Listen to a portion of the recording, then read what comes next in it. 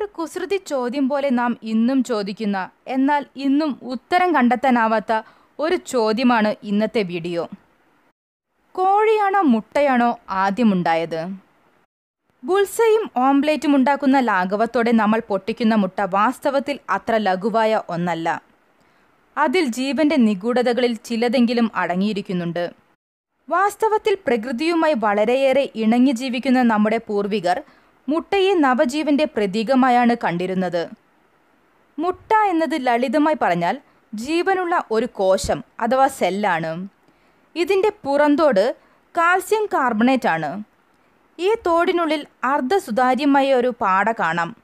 മുട്ടയുടെ വലിപ്പമുള്ള ഭാഗത്ത് തോടിനും പാടയ്ക്കും ഇടയിലായി ഒരു വായു അറയുമുണ്ട്. പാടയ്ക്കും ഉള്ളിലായി വെള്ളക്കരുവും അതിനുള്ളിലായി മഞ്ഞക്കരുവുമുണ്ട്. മഞ്ഞക്കരുവിൻ്റെ മുകളിലായി ഒരു ജെർമിനൽ ഡിസ്ക് കാണാം. ഇതിൽ നിന്നാണ് കോഴിക്കുഞ്ഞ് വളർന്നു തുടങ്ങുന്നത്.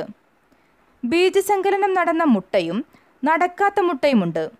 ആദ്യത്തേതിൽ ജെർമിനൽ ഡിസ്ക് രണ്ടായി പിളരാൻ ആരംഭിച്ചിരിക്കും. രണ്ടാമത്തേതിൽ ഇങ്ങനെ കാണുകയില്ല. പിളരാൻ തുടങ്ങുന്ന ജെർമിനൽ ഡിസ്കിൽ കോശവിഭജനം 1, 2, 4, 8, 16 എന്നീ ക്രമത്തിൽ നടക്കുന്നു. ഏകദേശം 3 ദിവസം കൊണ്ട് ബീജം ഭ്രൂണാവസ്ഥയിലെത്തുന്നു.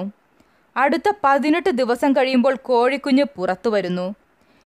ഈ 21 ദിവസം കോഴിക്കുഞ്ഞിൻ്റെ ഭക്ഷണം മഞ്ഞക്കരുവും വെള്ളക്കരുവുമായിരിക്കും.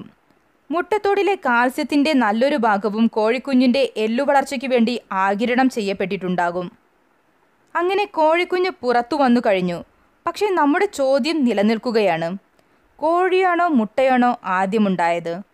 അതിനുത്തരം ഇത് രണ്ടുമല്ല എന്നത് തന്നെയാണ്. ഭൂമുഖത്ത് ഇന്ന് കാണുന്ന സർവ്വ ജീവജാലങ്ങളും പ്രകൃതിദത്തമായി പരിണമിച്ചുണ്ടായിട്ടുള്ളവയാണ്. ദശലക്ഷക്കണക്കിന് വർഷങ്ങളിലൂടെയാണ് ഈ പരിണാമ പ്രക്രിയ നടന്നിട്ടുള്ളത്. ഈ പരിണാമ ചക്രത്തിൽ പല സ്പീഷീസുകളും ഭൂമുഖത്തു നിന്ന് അപ്രത്യക്ഷമായി കഴിഞ്ഞു. ഇങ്ങനെ അപ്രത്യക്ഷമായി കഴിഞ്ഞ ചരിത്രാതീതമായ ഏതോ ജീവിവർഗത്തിൻ്റെ വളരെ വിദൂരമായ അനന്തര തലമുറക്കാരാണ് ഈ കോഴികളുടെ വർഗം. അങ്ങനെ ഈ കടങ്കഥയ്ക്കും ഉത്തരമായെന്ന് നമുക്ക് വിശ്വസിക്കാം. അടുത്ത വീഡിയോയുമായി കാണും വരെ ഗുഡ് ബൈ.